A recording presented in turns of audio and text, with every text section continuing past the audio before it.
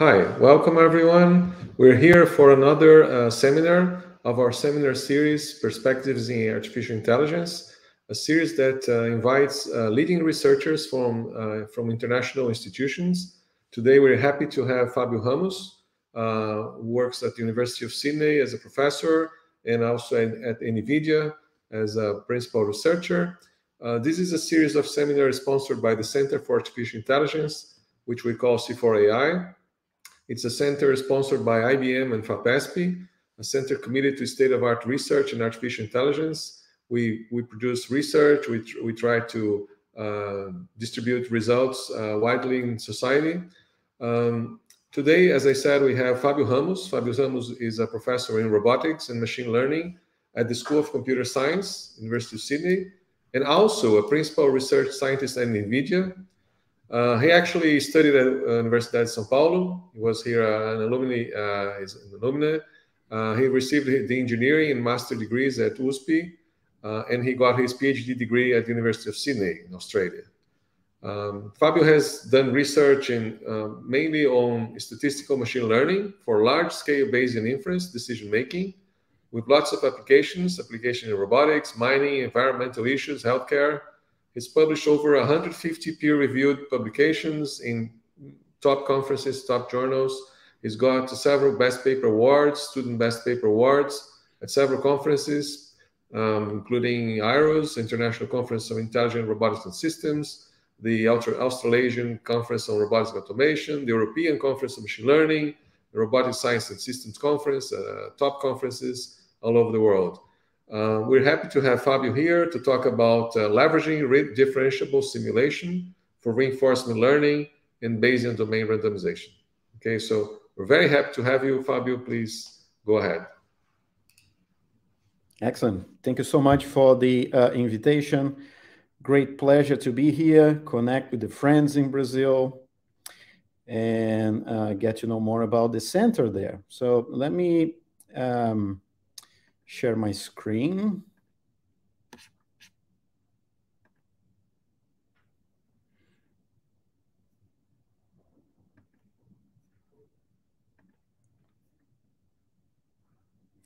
Okay, so I hope you can see my screen. Yes? All right, so today we're gonna be talking about simulation, right? Simulation and how simulation can really change the way we do machine learning, particularly for robotics, right?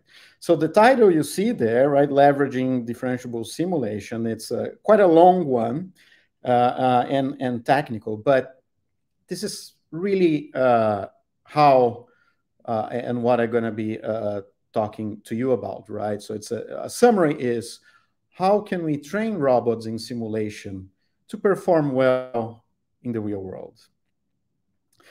Let me start by first giving you an overview of some of the things I did in the past and maybe tell you a little story. So this is 2008. I was finishing my PhD in Australia, right? And, you know, it's a big country. And most of the cities are by the coast, but there is one area on the west, northwest, that is actually quite an interesting area because there's a lot of minerals in there. It's really hot, you know, temperatures can go up to 46 Celsius, 50 Celsius sometimes. And this big mining company came to us and said, look, guys, you know, I would like you to come over and automate the machines we have here. And I said, okay, sounds like cool. Might be one of the most interesting projects because, well, the machines are big and I like to play with big toys, right? So we went there and started studying the problem, studying the process of mining. And mining, as you know, some of you in Brazil might have seen some of these things, but this is iron ore mining, right? I mean, removing iron ore from the mine. And that involves a process where you first drill these holes in the ground. You fill it up with explosives. Each hole can be loaded with 200 kilograms of explosives. and then you blast these holes, right? You have about 200 of them in one of these benches, as we call, and that fragments the rocks, which can then be removed through an excavation process, put it in on a truck, and then process to extract the iron, right? So what you see here is the first machine we got to play with. So this is a drill. We made the drill autonomous, and the drill was not only drilling, but what was very interesting at the beginning of the project is that, well, when you drill, when you are drilling, that's actually the very first time you get in contact with rocks. That's how you have physical contact with rocks. And as you drill, you can sense, you can get information from these rocks, which will be very useful to then try to infer the minerals. I can talk, hours and hours about this project, but fast forward and how we actually, managed to accomplish all of this was by first defining and designing a simulator. So what you see here is the simulation process for that drilling, right? As the drill drills through the ground, you start collecting information, mechanical vibrations, and as the drill pushes through the material, you see here the different geological layers. And we could, through the simulation, do a lot of things that will be much harder to do in the real life, not only because we had to be there in the mine for a long time, which is always difficult, but because in simulation we can play with different parameters of this process. So that was good. So simulation was important for us. And let's try now to look into the trucks, right? And this is one of the trucks we were automating.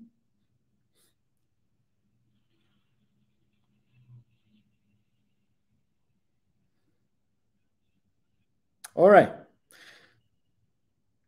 So what you see here is a sandwich, a car sandwich, which was the result of putting some, machine learning method inside this truck, particularly not well tuned, without so much uncertainty estimation. And let's see what happens when you do this on big machines. And as you can see, the results were not that great. So that led me to, really change the way I see researching robotics, because it's not just about making stuff move around, but you need to make things move around safely and robustly. Moving forward, this is, 10 years after that project started, and we now have about 100 of those trucks moving around in this region in Australia. The mine is very much automated, not just the drills you saw that, but these trucks, right? They can now move around the different areas of the mine. We define what is called an island of automation, where the trucks can move, and we try to isolate people outside that area for essentially for guarantees that no one will be hurt. This thing has been operating 24 hours a day for quite some time. What you're seeing there are people that provide maintenance, people that monitor the process, and so on. But beyond the automation of these vehicles, is actually the entire information flow that happens through the mining process. So what you see here is essentially kind of almost in real time.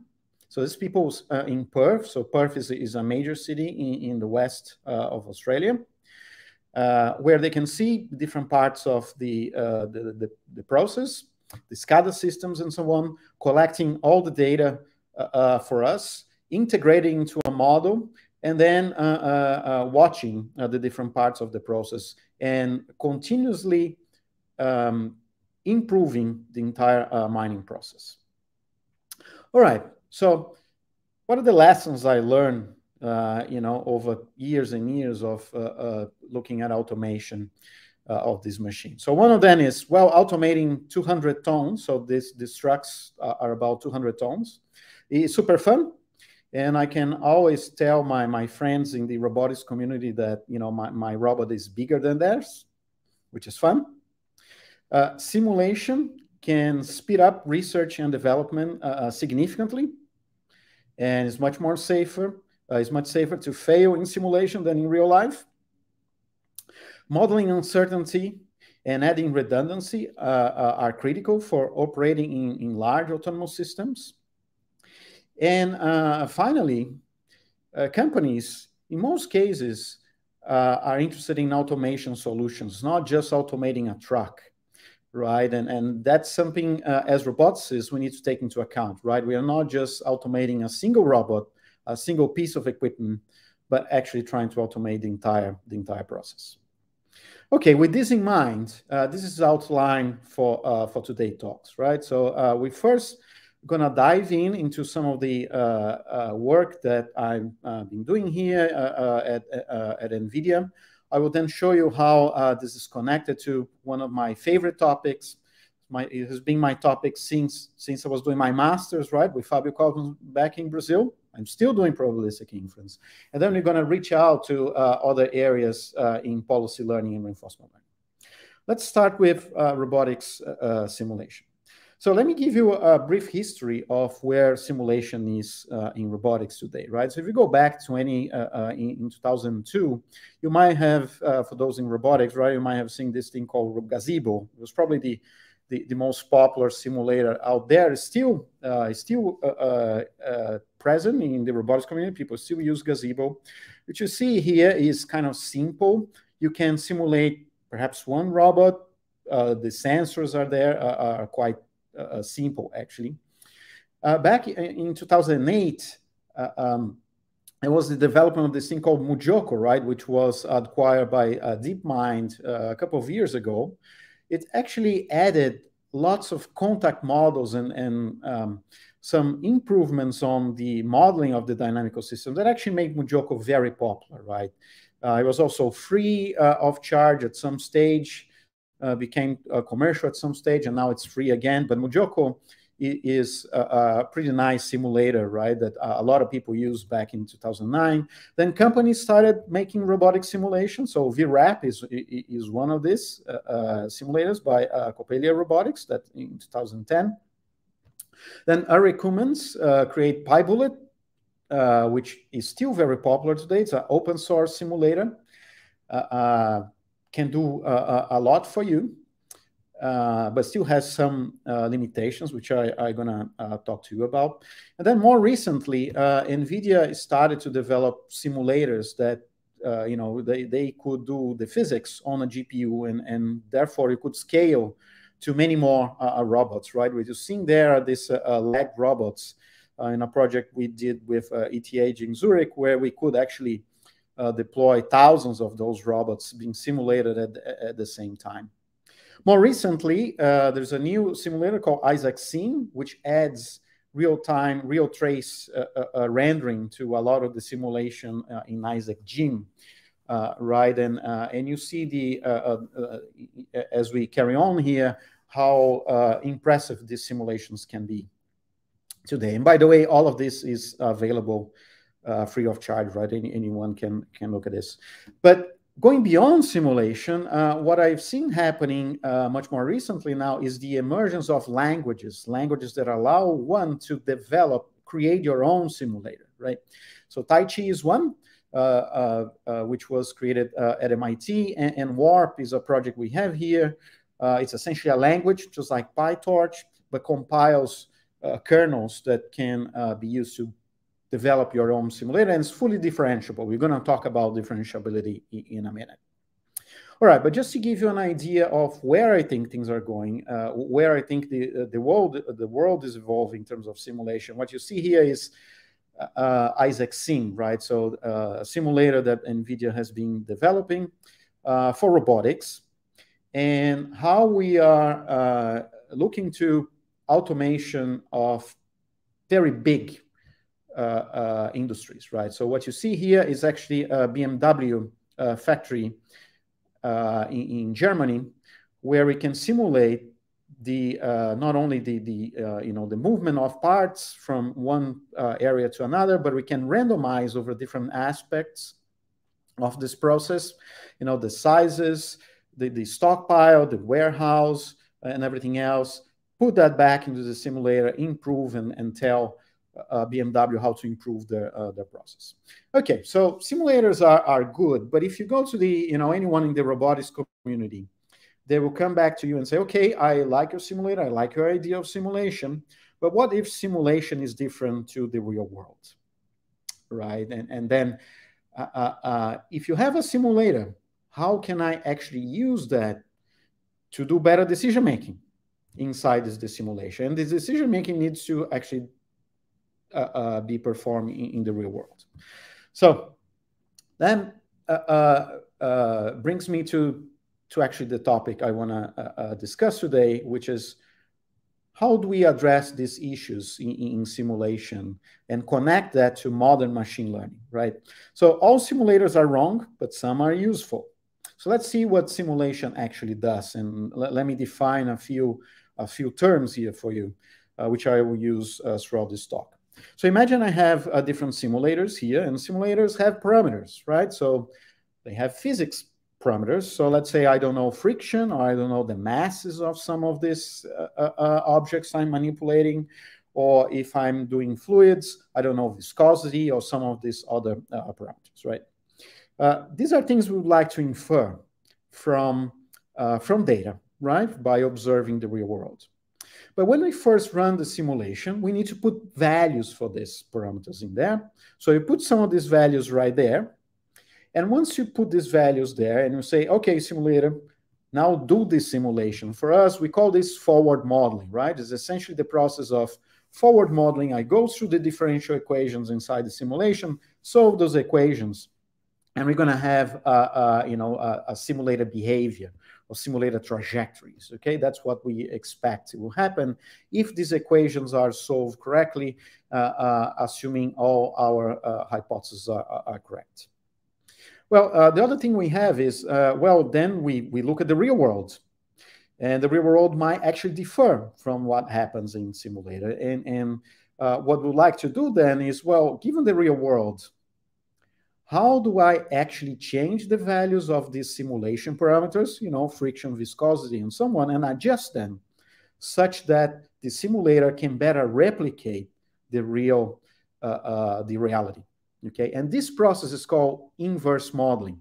That distribution you see there with two peaks, well, we call it multimodal, tries to describe the possibility of multiple solutions for the problem, right? So as with many physics problems, the inverse problem is sometimes ill-posed. So there are many possible solutions to address this.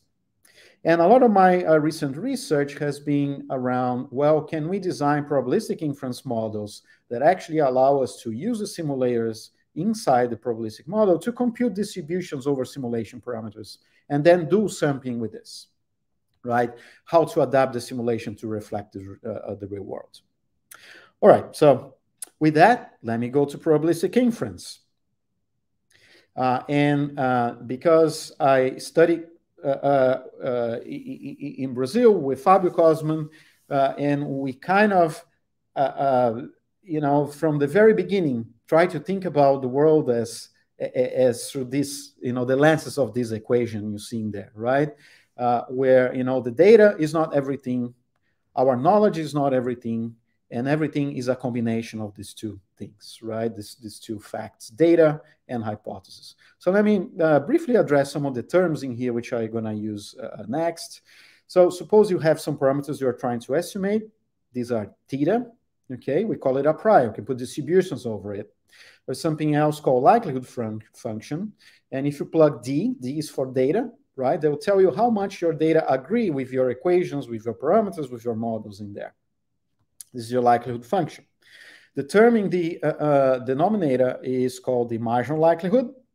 It's perhaps the most challenging thing for us because it requires integration over all of these parameters, and that can be quite complicated. But if you can do it, you can evaluate what is called a posterior, right? What's the distribution of these parameters given the data? That's what we want to try to do for our simulators here. And but there is a catch, right? The problem is simulators are highly complicated, right? They have differential equations, solvers, and a lot of this that makes the definition of that term likelihood function very complicated. So one strategy we've adopted in this work called Bayesian is a way to go around that equation and still trying to build posterior approximations over simulation parameters. Okay, so this is how we do it. We suppose we have a prior over some quantity, so it could be, you know, viscosity or friction or something like this. We sample from that prior, we plug the simulation in there, and we run the simulation. That will give us one data point, what the simulation believes the world look like, and we repeat this process. Now that we have the simulation, you know, trajectories over time, and we have the prior, we can do this little trick because we can build a regressor from the outputs of the simulation, these trajectories, back to the parameters, right? We model that conditional distribution directly. And that is an approximation to the posterior, right? So essentially what we are doing is this, right? Is a process where you see the priors and the prior P of theta down in the slides. We fix for any adjustment we have to do in there. It's a kind of importance sampling type of fixing. And we learned this function called Q, which is a conditional distribution directly addressing the posterior over the simulation parameters, right? Where X is actually the real data we observe in there. I'll give you more examples to make this more concrete. But because this technique does not require the definition of that likelihood term, this is called likelihood-free inference model.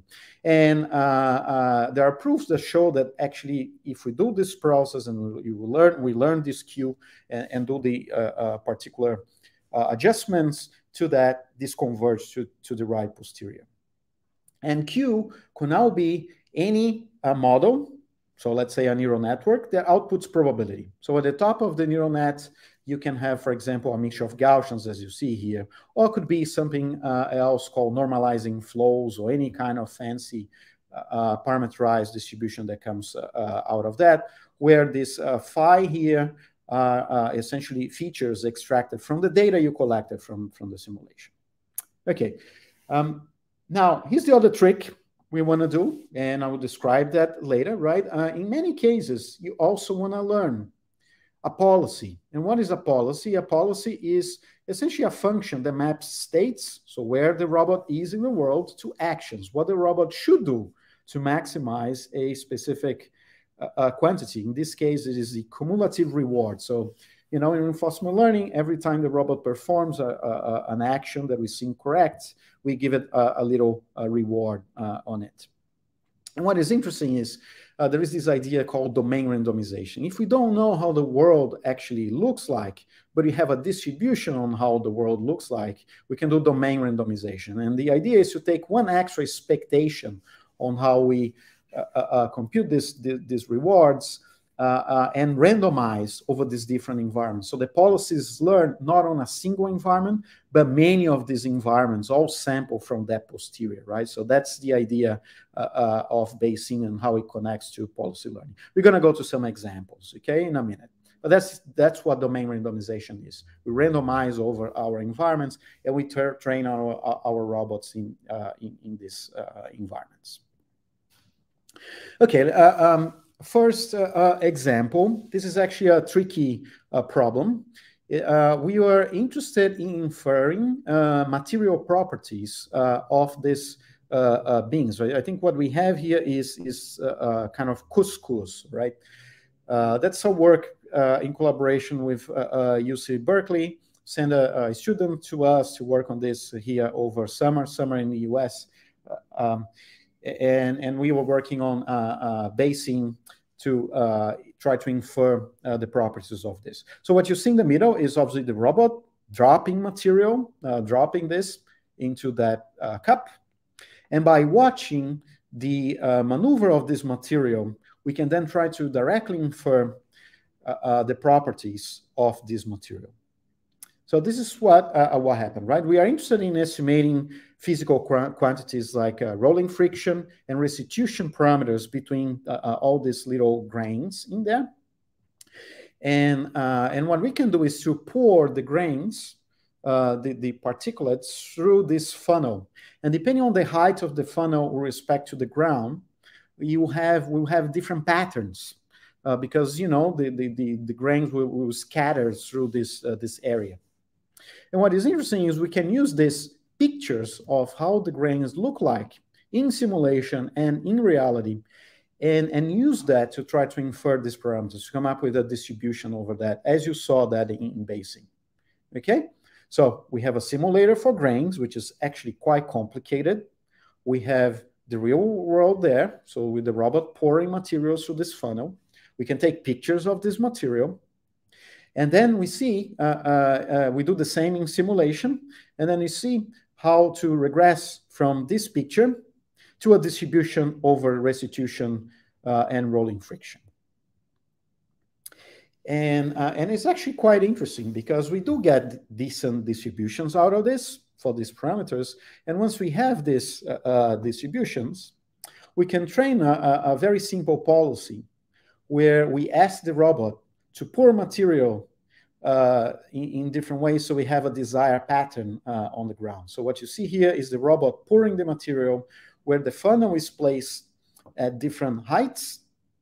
And at the end, the pattern, which you see these three kind of circles, are essentially the pattern we would like it to achieve. And it was all trained in simulation after we adjust for these parameters. Okay, so that is one application of a problem that is quite complicated, actually, in terms of the physics simulation, where we can directly adjust the parameters of that and turn that into a little policy for it. Here's another problem, right? And Caroline Mathieu was the student who worked with us in this process. That was during COVID, right? And she managed to bring this UR5, the big robot, to her living room in Berkeley. And she didn't have any cameras. So instead, we put 3 microphones. And these microphones were capturing the sound of balls bouncing on a surface. You might be hearing the ball bouncing. And through the difference in time in which the sound hits the different microphones, we could estimate the position of these balls. And from the position of these balls, we run that through the simulation, compute the distribution parameters over the properties of the ball bouncing process. You see the real ball and the simulation, and a tennis ball, and a moon ball in there.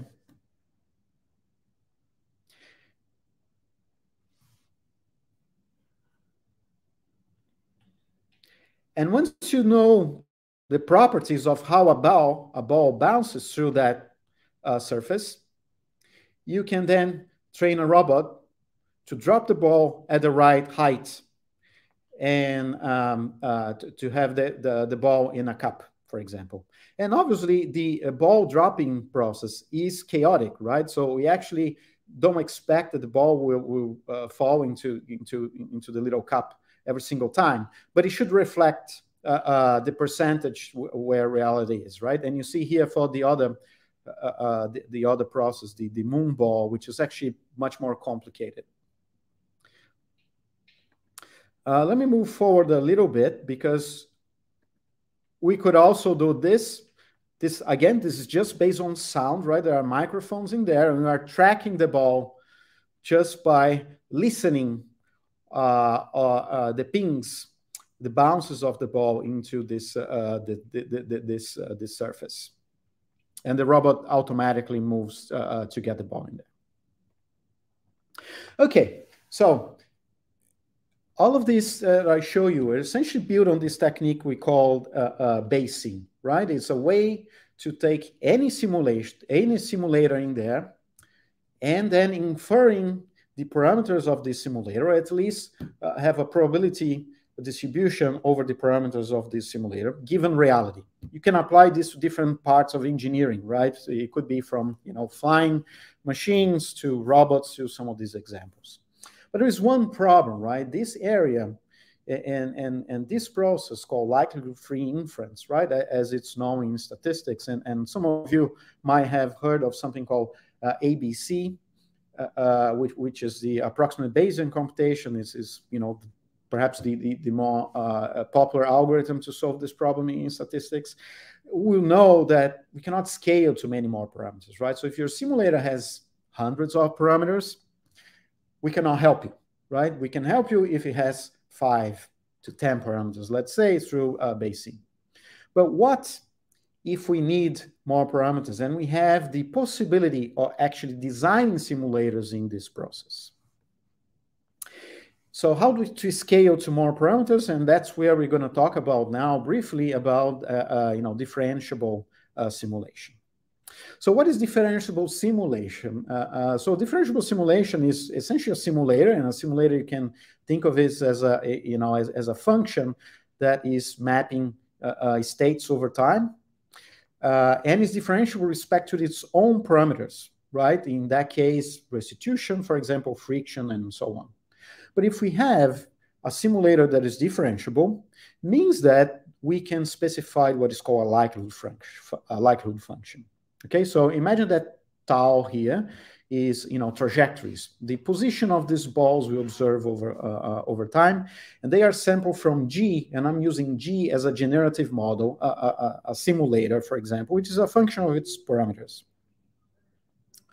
I can look at the simulator. I can observe these trajectories, right? These trajectories from simulation. And I can build a data set of trajectories in simulation and in the real world.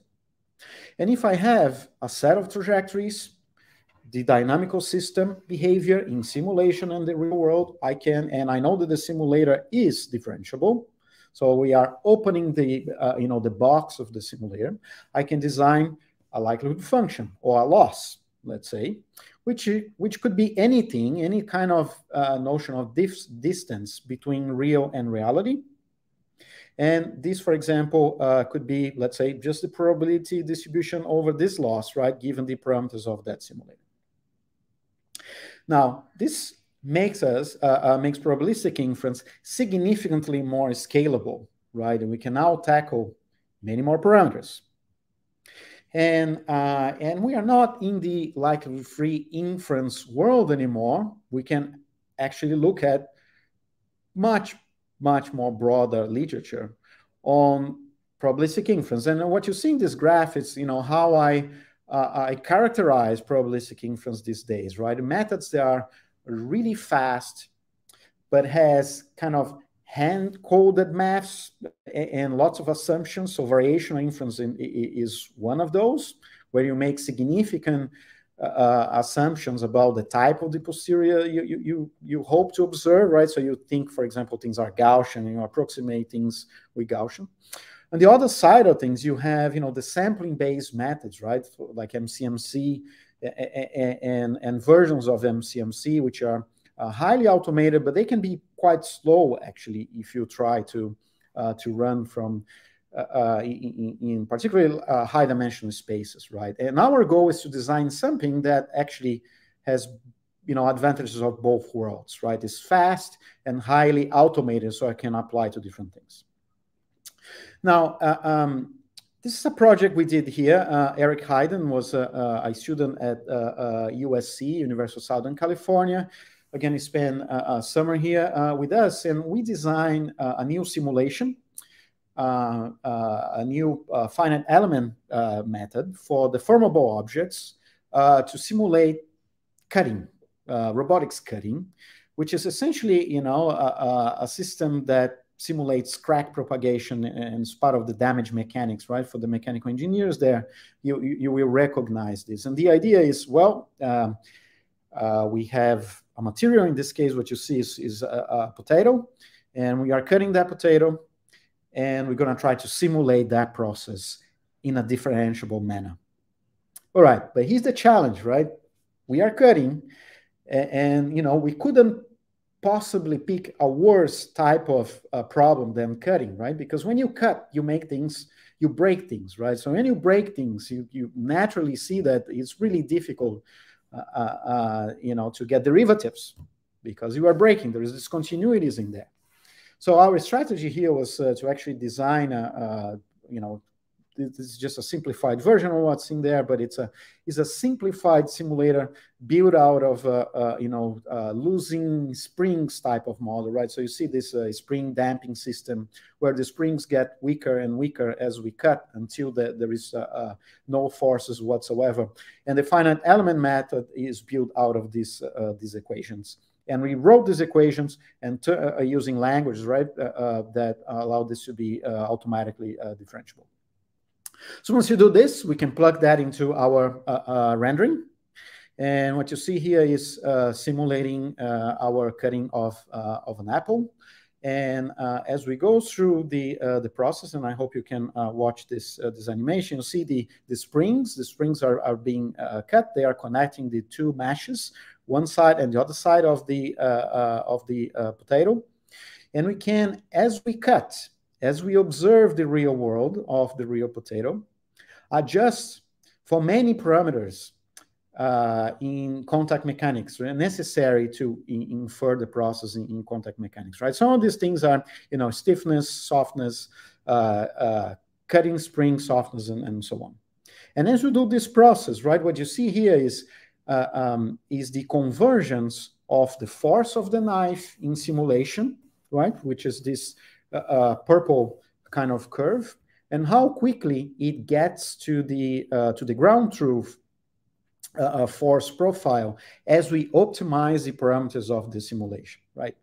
So very quickly, our simulator learns how to simulate this complicated contact mechanics. And that's what you saw in there was the kind of the likelihood function, right? The likelihood model.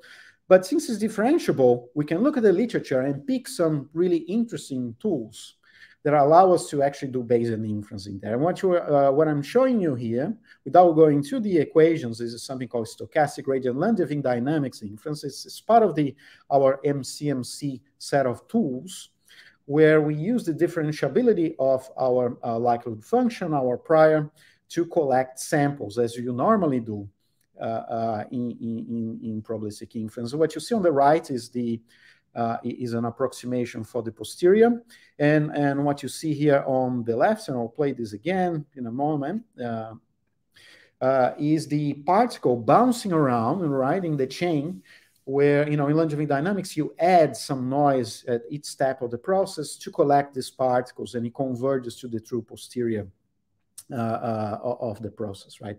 It's actually a pretty interesting process and easy to implement algorithm, and it's particularly appealing if you have differentiable simulation. And with that, we build these posteriors that look anything but Gaussian, right? They look pretty ugly over several physical parameters of that simulation. And then finally, once you have all of this in simulation, we can train policies, speed and optimize for the cutting. Don't ask me how we managed to get, university approval to put a knife on the robot and perform these experiments in there. But we are able to, cut all these vegetables in simulation. And what was interesting, as we are cutting the vegetables, we could also infer the mechanical properties of the vegetables, right? So we can tell if the cucumber there is ready, to be eaten and other things, right? So robotics cutting through differentiable simulation. Okay, so can we scale even more? Can we actually go to the next step and actually have hundreds and hundreds of parameters in there? And there is one way we could do this. It's through parallel differentiable simulation. I'm now not doing one simulation at a time, but I wanted to do hundreds, perhaps thousands of simulation in parallel. So these are some of the simulators that are capable of doing this, and how we are now training robots, right, through through this simulators here. We run that in parallel, and we can very quickly optimize policies and so on. Warp, the link up there is one of the languages we use to actually create simulations and build equations in a differentiable manner that we can use for this process. But now, if we have parallel simulation, and particularly parallel differentiable simulation, we can do something even more interesting in terms of probabilistic inference than HMC or stochastic Langevin dynamics. Is this thing called Stein Variational Gradient Descent, and let me explain that to you in very few moments. I have hours of lectures on how Stein Variational Gradient Descent works from a theoretical perspective, but the intuition is actually more important. So again, it's a non-parametric estimator. So things are, distributions are estimated from a set of particles or samples, as you're seeing there. So they can capture non-Gaussianity. It exploits the differentiability of posterior to scale to higher dimensions. And as opposed to MCMC, where you actually get one particle at a time, with Stein Variational Gradient Descent, you have a predefined set of particles. So let's say I want to represent my posterior with 100 particles. And I update them in parallel as I observe each one of those. So for example, in this animation here, the particles are moving around to represent a posterior that looks like this, a kind of banana shape over mass and length. These are two properties of a dynamical system we are interested in study. And you see here how the particles are moving around as the gradient proceeds, and I compute the particles, the gradients of these particles in an online manner to build this a nice posterior approximation, right? So everything comes in parallel. So as opposed to MCMC, I can now do probabilistic inference with a parallel hardware, right? Which is actually very good for GPUs and other things. The way this works, I don't want to get into too much of into the maths of this, but in statistics there was this quantity or this field, right, where you look at a Stein discrepancy to essentially to prove theorems, right? It wasn't actually something that you would design an algorithm out of it. But in 2016. These two guys that were at UT Austin came up with a practical algorithm that looks like this, right? So if we have this a differentiable log of p, where p is the your posterior, you can take this derivative and differentiate over each of these particles in parallel, and that gets weighted by this k. K is essentially a kernel, right? Because essentially what this is doing is reducing this Stein discrepancy in a Hilbert space, right? So it's in a functional space in a sense. And this equation which you're seeing there is not something I came up with. It's actually that comes through the theory when you derive from this Stein discrepancy. It has two terms. One term that moves the gradient towards the area they're interested in. So in this case, it moves the particles to these three peaks. And you have a second term called the repulsive force that stops them from collapsing and try to capture details of these distributions. So it's actually a pretty interesting and effective algorithm if you want to do parallel probabilistic inference in there. All right, so if we have that, then this is again another project in collaboration with USC and NVIDIA. We were interested in inferring, you see there's this robot there, it's got some masses inside this cube, and we want to estimate the position of these masses in there. What you see here is another animation of the particles in Stein, because another cool thing is if we have posteriors that we know, so for example, masses cannot be negative, we can actually put a constraint. So in this case, the particles need to stay inside the green box before they try to capture the posterior. And you see the dynamics of these particles, how they move around to start capturing this relatively complicated posterior in there. Anyway, this is a slide for those who are interested in probabilistic inference. Come and chat with me if you are interested in probabilistic inference through Stein. For us in robotics, allow us to use our parallel differentiable simulators and build posteriors much faster than other things. What you see here is this double pendulum, which is perhaps one of the most popular kind of chaotic dynamical systems we have out there, where we can build posteriors, for example, over the length. So let's say I don't know the length of the two arms in this pendulum. We can come up with posteriors, right? We can learn posteriors of that just by observing the dynamical system over time. And you see the comparison of the posteriors from SVGD, so this is Stein and different other models, other methods. And here is the experiment we did with the robot in the lab, where the robot shakes the box, and we can infer the posterior over the position of these masses inside the box by, you see the picture in the middle in there, right, through parallel differentiable simulator. Okay, so I hope I convinced you that parallel probabilistic inference is quite important and connects well with differentiable simulation. But let me now, in the next, let's say, 5 minutes or so, take you to the third part of my my talk here, which is policy learning, right? So if we have nice simulators, right, that somehow reflect reality, can we actually learn policies effectively, policies of complicated dynamical systems? And one tool we're going to use for this is this idea of reinforcement learning, right? So what's reinforcement learning? Reinforcement learning is a tool where we define a stochastic process, evolves through time. We have access to some kind of a policy that tells the agent how to perform a particular action, which action to take given where you are in a state. And if you follow that policy, if you keep on taking these actions, you are maximizing some kind of long-term objective, right? That's reinforcement learning. What is very interesting is that, we were describing some of this thing to NVIDIA CEO, and he said, oh, great, you can automate me because I want to maximize this and that. So maybe one day you can automate my job. And I said, yeah, we are not quite there yet, but, maybe one day.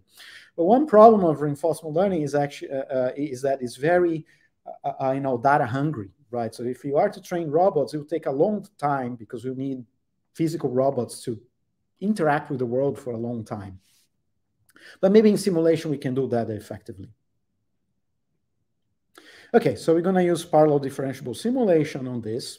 And we build this GPU-based differentiable dynamic simulation. You see this, the ants, after they learn how to walk to specific directions in there. This is the paper I was referring to, where Jay Shu, he was a student at MIT who did an internship with us here as well, where we developed this. There is a nice video in this 2-minute video at YouTube where they explain part of this paper and then show the rest of the videos in there. But just to give you an idea how this works, right?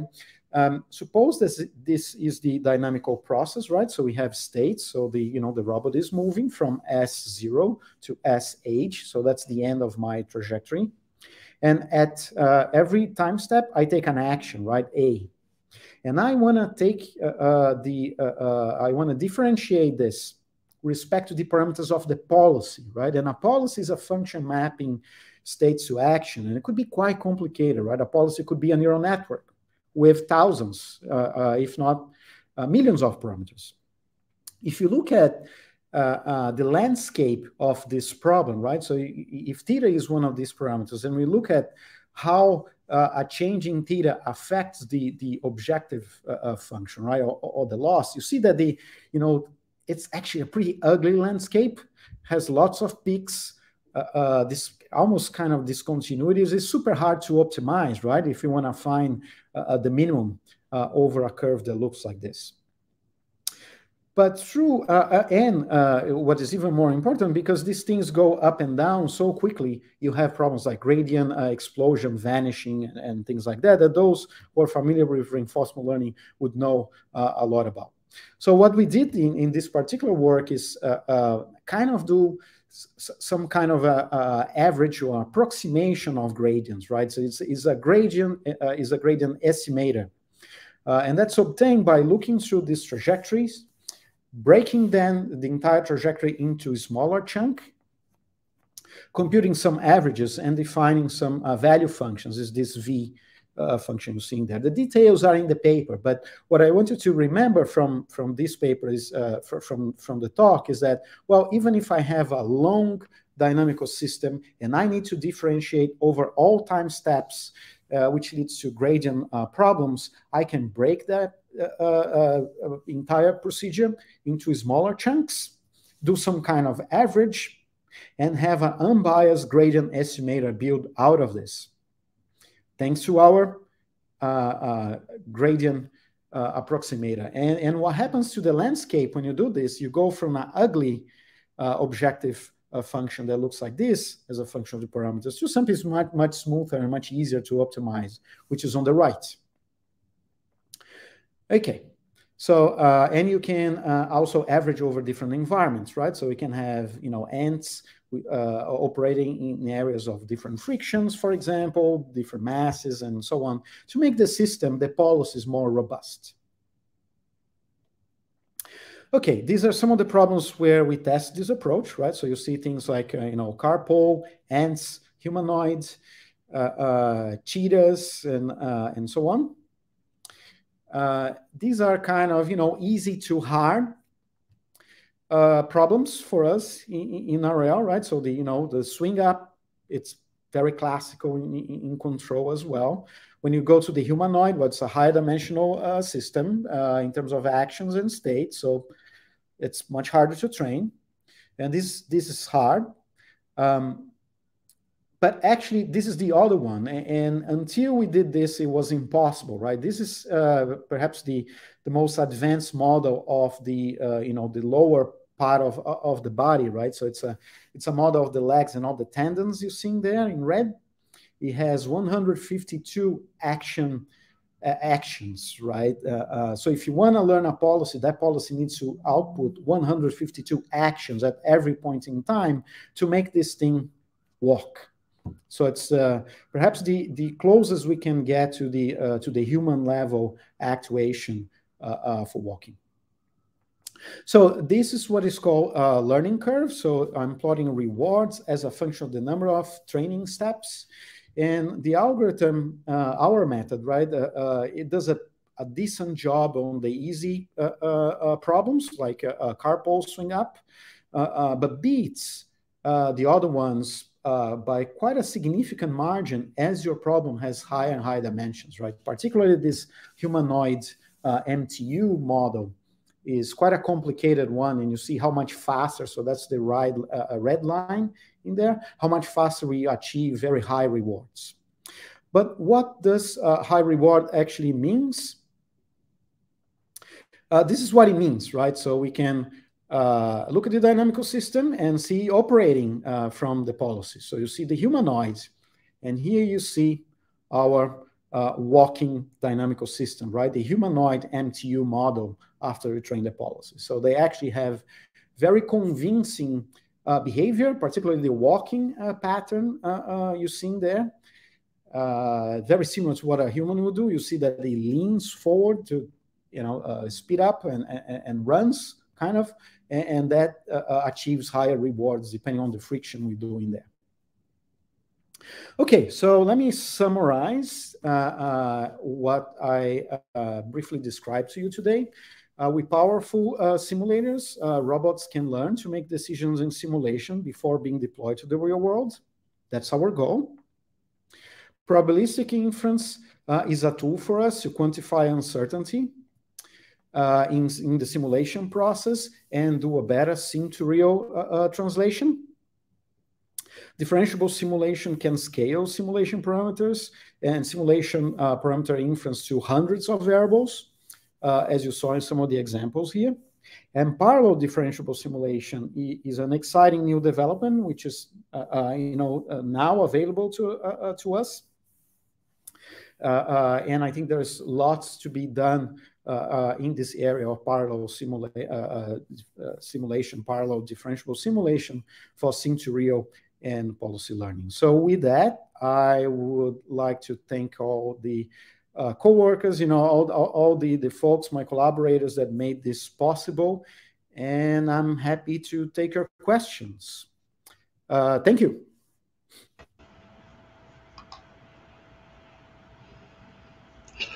Well, thank you very much, Fabio Ramos, for your presentation. It was very insightful, very interesting, and it's a pleasure to me and to the Center for AI to receive you here. Since before the pandemic, Fabio received many of our students in his lab in Australia, and it's a pleasure to me to meet you now here in this presentation. Well, let's pass to the questions.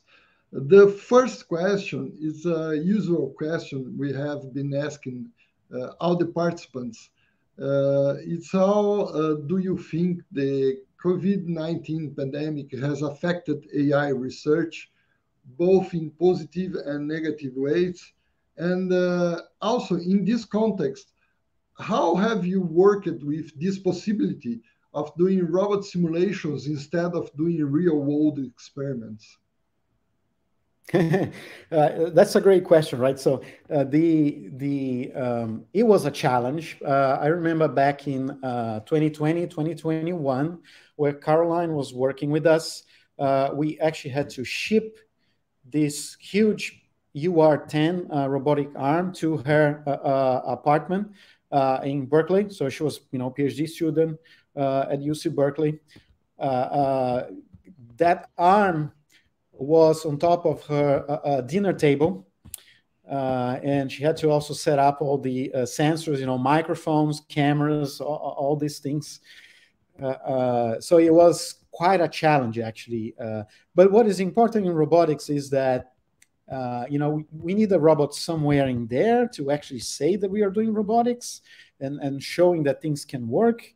What came out of the COVID-19 challenges is that, well, maybe now with these simulators and making sure that we have a distribution of simulators, right, with different parameters, different cases, we can now go back to the robotics community and say, look, guys, if something actually works across all of these simulation processes, we have some notion of guarantees that could work in reality, right?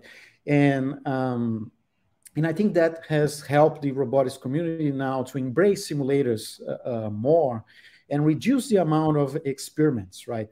So, for example, at that time, Google was trying to do reinforcement learning, and they built a factory, a farm, I should say, with 50 arms, each arm $100,000. And you ask, who in academia can buy all of these arms to do reinforcement learning and maintain all of these pieces of equipment, right, in a lab? Only Google could do that, right? And large companies. Not something the universities would do. And we looked into that process and said, no, we want to actually democratize robotics, right? And maybe through simulation is a good way of doing it. Perfect.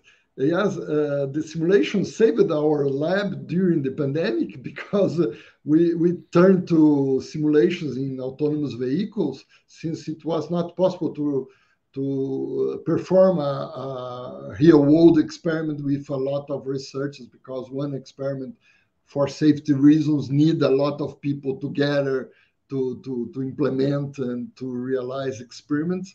And the simulation was fantastic in our case.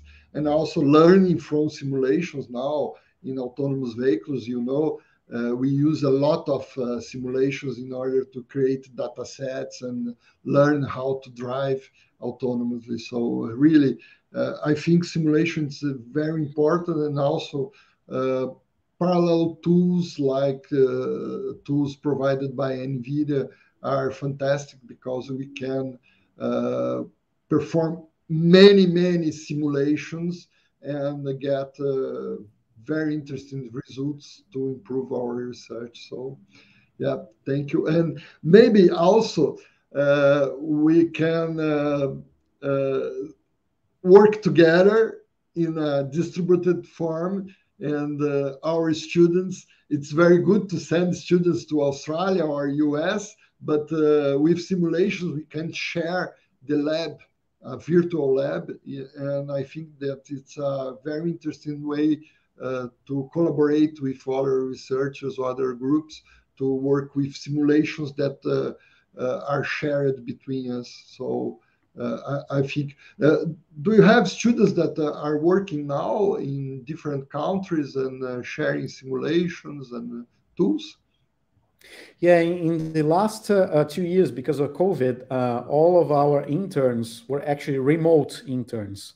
So we would ship them equipment, and they would set up stuff, particularly computers, right? Would ship computers, GPUs, give them access to the servers we have internally here. And this will be remote. So this year is going to be the first year where the interns will be back in the lab. And things here in the US, because we are in the Northern Hemisphere, right? So the students come for summer, meaning June, July, beginning of August. They come from all over the world, right? I had some students from Sydney who join us here in Seattle. They complain a bit because, summer here is actually worse than winter in Australia. But, that's a little problem with the weather here. That's fine. They get used to it. They come here for working anyways, right? But remote internships has been actually quite useful, right? We learn how to work with interns remotely. And what is good is that even after they leave, we can continue to work with them. So now I have adopted students sitting in different universities, and we engage with their supervisors in their own universities, right? So it's actually a great way to collaborate with other universities and other labs. For sure. Perfect. So we pass to the next question. Is from Fabio Cosman, that is asking, looking at this research you are developing from NVIDIA, what is the relation between research on probabilistic models and deep learning? What are the connections between these topics? Yeah, so I didn't quite mention, but pretty much every estimator, almost every estimator I mentioned in this was what is now known as a deep neural network, right? So the policies that we just saw in the RL case was a deep network, right? That was outputting actions. So it was a deep neural net. In Bayesian, this regressor that was outputting a mixture of Gaussians or any other distribution was a deep net as well, right? So I think the deep nets are throughout the process, right? And I didn't even talk about the latest transformer models and all this super large, with billions, trillion of parameters here, because they are arriving now in robotics. And I still don't have probabilistic inference methods that would work in trillions of parameters, right? Maybe one day. We are not there yet. So our networks are deep, have lots of parameters, but not as deep as GPT-4, for example, right?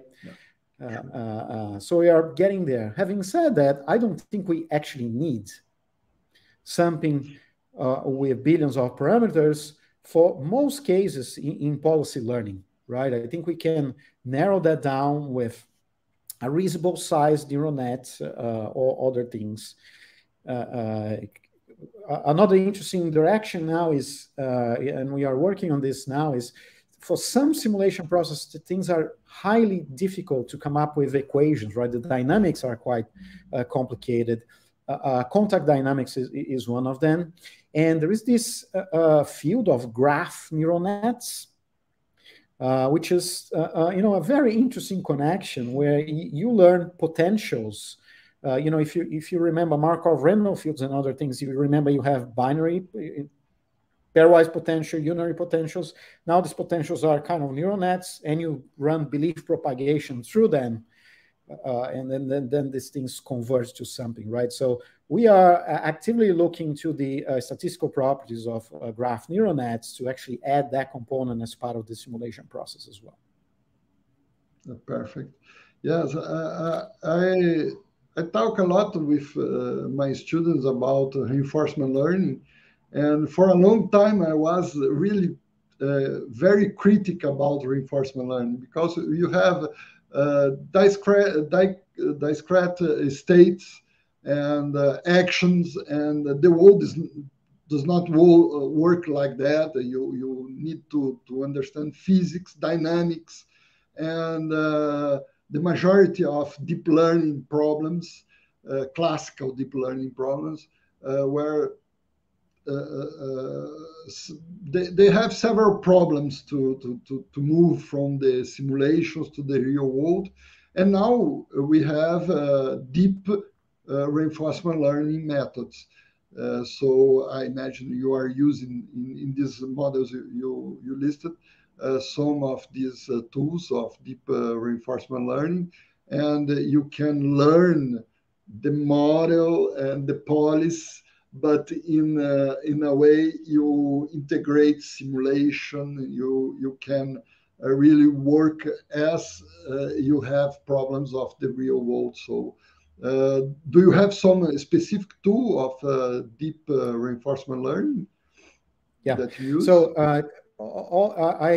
in most of my examples, or actually all my examples, is everything is continuous, right? So the state is continuous, the actions are continuous, and we have 152 dimensional action spaces, right? Continuous action spaces. Now, this is what is interesting. If you look at the deep RL literature, you find in the derivation of the methods, the on-policy and off-policy methods, right? That includes PPO, TPRO, and all of this. A trick called the reinforce trick, which is a pretty rough approximation to the gradient, because you need to take gradients with respect to the policy parameters, right, to optimize them, right? And the policy is a deep neural net. And you look at the approximation of these gradients through the reinforce trick, it's ugly. I mean, your gradients are all over the place, which makes deep reinforcement learning a really tricky optimization problem to solve. So part of the motivation for this work was I refuse to use reinforce, because it's almost like a heuristic these days, right? If you run that for long enough, you might end up in a good policy, but depends on where you initialize and so on. And what we have is, through differentiable simulation, I can get much better gradients of the policy. And I don't need to do the reinforce trick, which is painful and computationally inefficient. So a lot of that, right, so cutting trajectories and using the gradient and averaging them give us unbiased estimation of these gradients, which again, we can bound the gradient variability in there, even without using covariates and some of these things that people do in stats, and actually have policies that train much faster, right? So we did have comparisons with conventional deep RL in there. But the tricky bit is you actually need to have a simulator that is differentiable. So we actually had to build our simulator from scratch. So that was the price we had to pay for that. Perfect. Really fantastic. I think major people that is looking this presentation, this question is really important to understand and to see other ways to do artificial intelligence learning. And thank you very much for your answer. But we can also discuss a little bit about what you said about large models. Now we have GPT-4, large language models.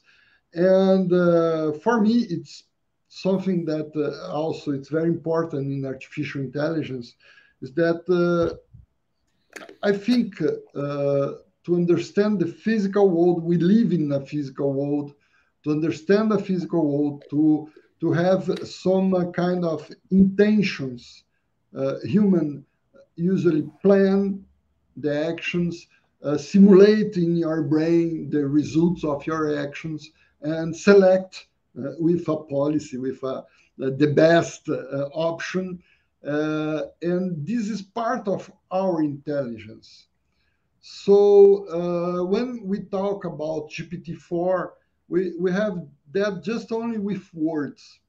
You select the words just considering a huge number of parameters, and you can predict the next word, but not predict the physical behavior of some subject that is discussed in the text.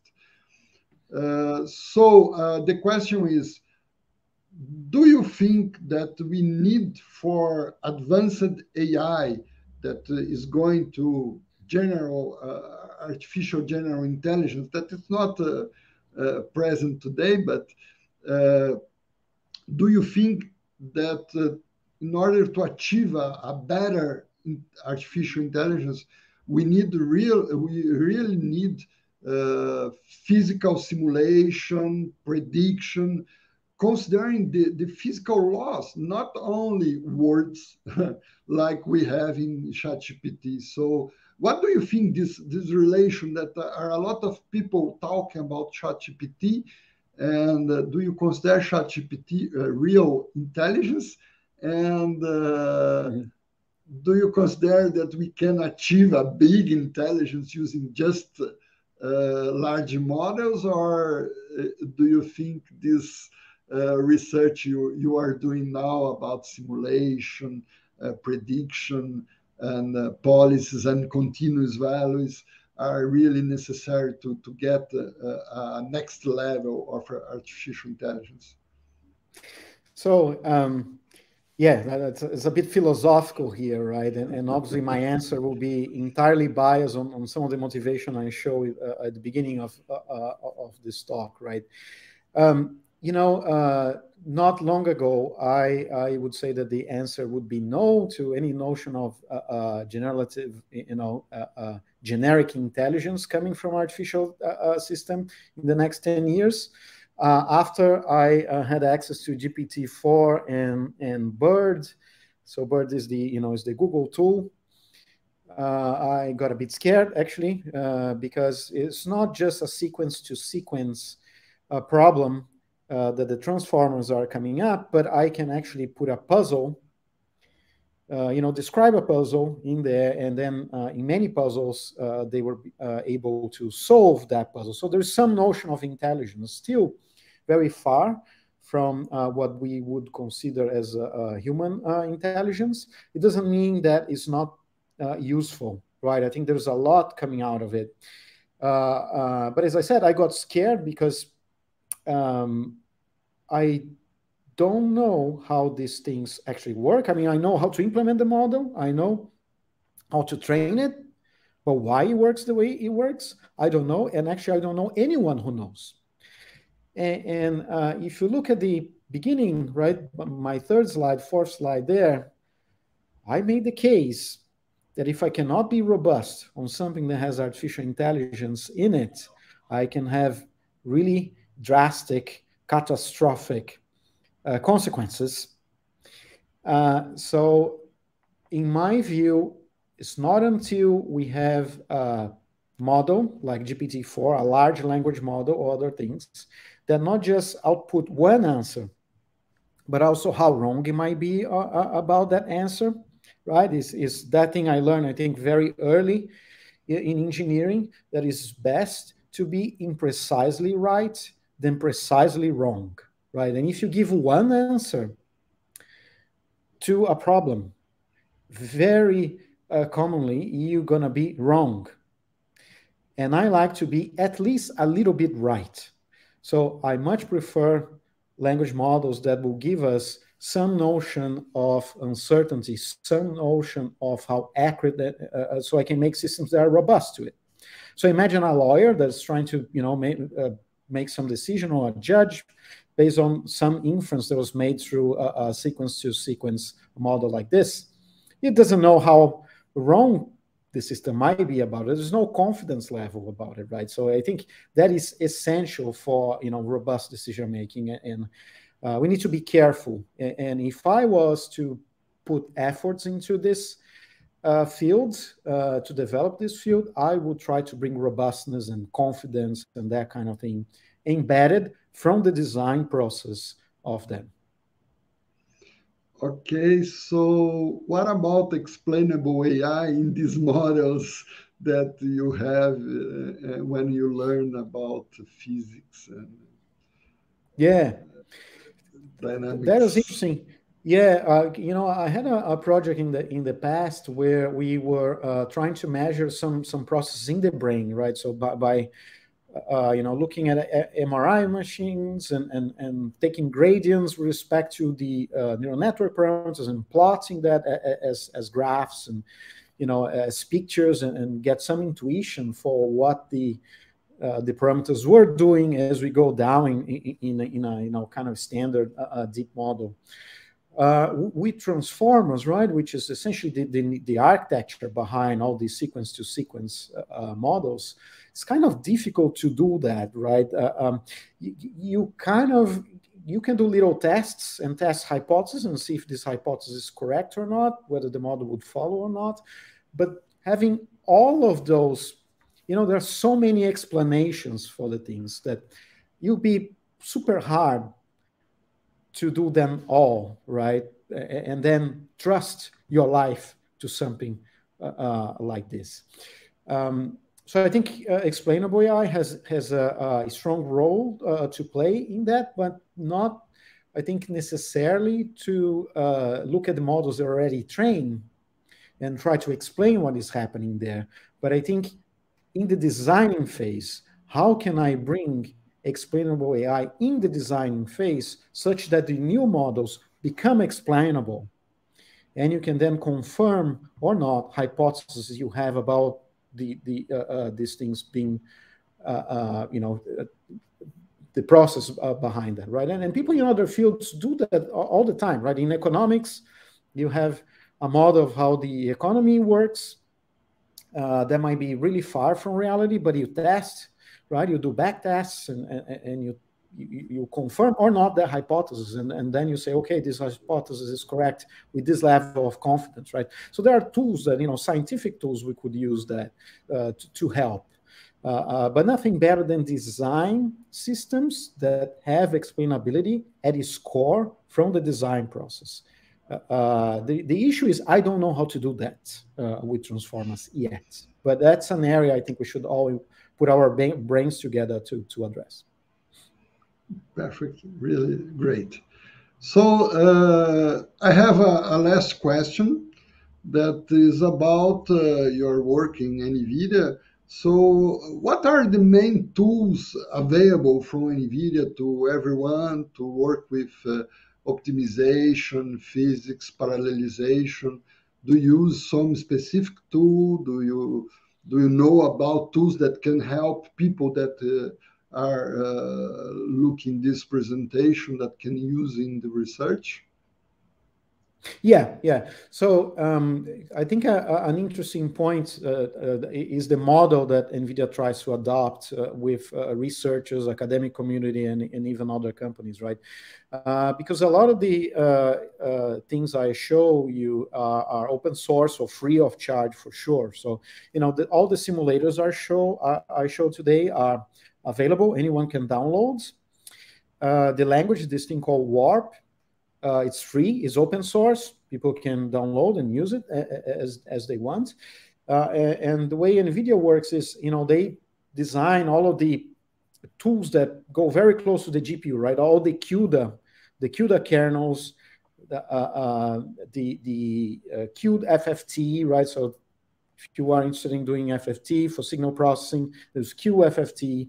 If you are trying to train recurrent neural nets, there's a CUDA package for it. There's for computer vision and so on. So many of these tools are already embedded in popular kind of Python libraries like PyTorch, TensorFlow, and so on. But out of the tools, and NVIDIA has lots and lots of tools, and many more than what I know of. But in robotics, lots of our controllers are now kind of embedded into these simulators, right? So the simulator, you download the simulator, it comes with a controller, right? That we work here and we publish as a research and so on. And some are GitHub kind of repos. So this Bayesian, which I described today, is also a open source repo that people can download and use it, right? So the model here is very open from that perspective. Perfect.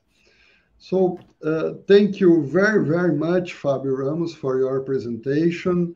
It was an honor and a pleasure to receive you here in our virtual stage of Center for AI. So thank you very much. Thank you for the audience that was present following our Perspectives on AI session. And also, I would like to thank Fabio Cosman, and in the name of all people from Center for AI, also the people are supporting our transmission, as Mauricio Klein, that is in the backstage, making the things work. So thank you, Fabio Ramos, Fabio Cosman, and the audience. And I hope we can meet together in other occasions. So thank you very much. If you have some last words, please. This has been really fun. It was great and a pleasure to connect with you guys.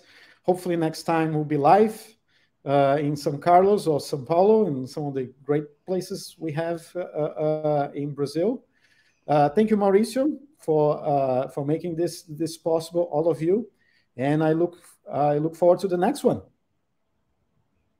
Okay, thank you. So I remember that this presentation will be available in the YouTube in our channel at the YouTube, so people can see again and again.